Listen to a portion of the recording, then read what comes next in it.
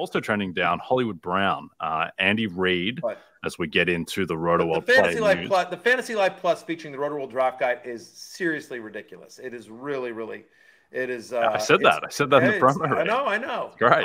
But I'm doing it off the top of my head. I don't need to read any promo. I just know how good this is. Organic. We spent over a year developing these tools. They're unbelievable. They will make you better, I promise you. And obviously, Roto-World Draft Guide speaks for itself.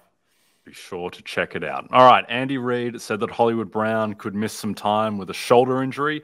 He suffered in Saturday's preseason game against the Jags. It is a sternoclavicular joint dislocation. Reid compared Brown's injury to the same one that knocked Tirico Hill out for 4 games in 2019. So it looks like he may miss some time to start the season. Lawrence, I think beyond this injury, it's more just the whole body of work for Hollywood Brown's injury history, and it just seems like it's always something with Brown. Yeah, he had some issues last year with health as well. You just like to see him get out there on the field, especially week 1 against the Ravens there. He was being drafted as the top Kansas City. I'm sorry, not the top Kansas City receiver, but he was seen as the best value because most people are pending or thinking that Rashee Rice may be suspended there. So definitely a setback for him. But on the other side, though, this give Xavier Worthy a chance to get even more reps with the ones he started in week 1 of the preseason. So it'll give him a chance to show more of what he can bring to that offense. Matthew, do you think there's any pickup, anyone whose ADP skyrockets as a result of this, be it Xavier Worthy or Rashee Rice? Rashee Rice, by the way, who may not, it's not 100% that he gets suspended at this point. I think he might be the guy whose value might be there. Yeah, I mean, I think Rashee Rice is actually probably being underdrafted at the moment because of that. I do think that, I mean, he played 100% of the snaps with Mahomes in the preseason game. And to your point, like what the NFL often does, we saw this with Alvin Kamara. The NFL often does is they want the legal before they rule on whether a player should be suspended or not. They want the legal process to play out. And so that's the thing. So, like, again, I don't have it off the top of my head, but when Rashee Rice's case is, and then does it happen, and are there motions to delay and to, when he's out of the season and blah, blah, blah. And it just, court cases take a long time. Our court system as a country is just overwhelmed.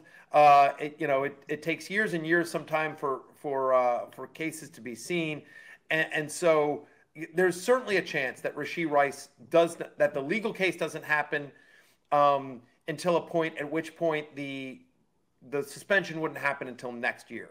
Again, if there's a suspension, innocent until proven guilty, blah, blah, blah, all that.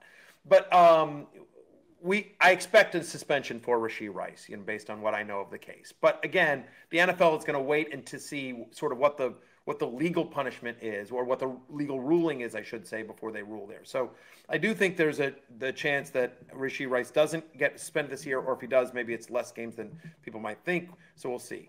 I think if there's a, quote, positive to the injury here is that it means that probably more playing time and potentially more playing time with Patrick Mahomes in the preseason for Xavier Worthy. So to answer your question, does anyone skyrocket an ADP? No, I don't think anyone skyrockets an ADP, but I would move Xavier up a little bit more because I think he's going to get more reps with the first team and more comfort level. The fact is the Chiefs use so many different formations and so many different personnel that they all sort of mix and match, and it's always so tough to pick on anyone that's going to be consistent. It's hard to say that there's going to be somebody that has consistent fantasy value outside of Kelsey and Rashee Rice, as long as Rashee Rice is on the field.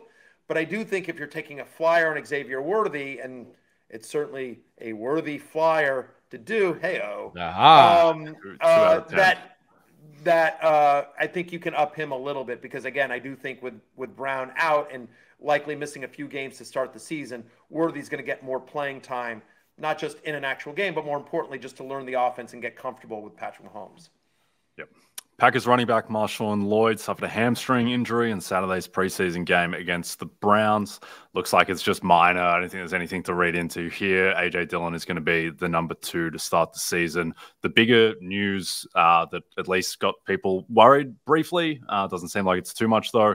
The Giants, they think that Malik Nabers, he just has a minor ankle sprain. We'll say though, if you watch the interview with Brian Daboll from today where he talks about Nabers, it's a little weird. He says, I don't think he has a fracture. It's like, how is that an opinion? Like, it's either he's got a fracture or he doesn't. But Lawrence, I can't imagine there's much to do with Nabers off of this, given that it seems so minor. Yeah, it's like the Hollywood Brown thing is more of a thing than this would be. They're talking about Malik Nabers being day-to-day, so I don't think he'll be in any danger of starting week 1 with Daniel Jones. We're expected to see him have 39 targets in that week. So anyone who drafted Malik Nabers, you should be good to go. Yeah, he seems to be in for a massive year. Also, he did an interview with Kay Adams immediately after he got hurt. So again, I think that is probably a sign that he is going to be fine and is set for a big year. Hey, it's Matthew Berry from NBCSports.com and Rotoworld.com, and I want to thank you so much for watching whatever it is you just watched, or if nothing else, being too lazy to click out of the autoplay after this video started, after whatever it is you actually wanted to watch finished. But now that you're here, I'd like to take a moment here to ask you respectfully now, okay? I'm asking you respectfully to subscribe to the NFL on NBC YouTube channel. You'll get the latest Roto-World fantasy news headlines, all sorts of great shows, including my own Fantasy Football Happy Hour. So go subscribe now. Again, I'm asking respectfully.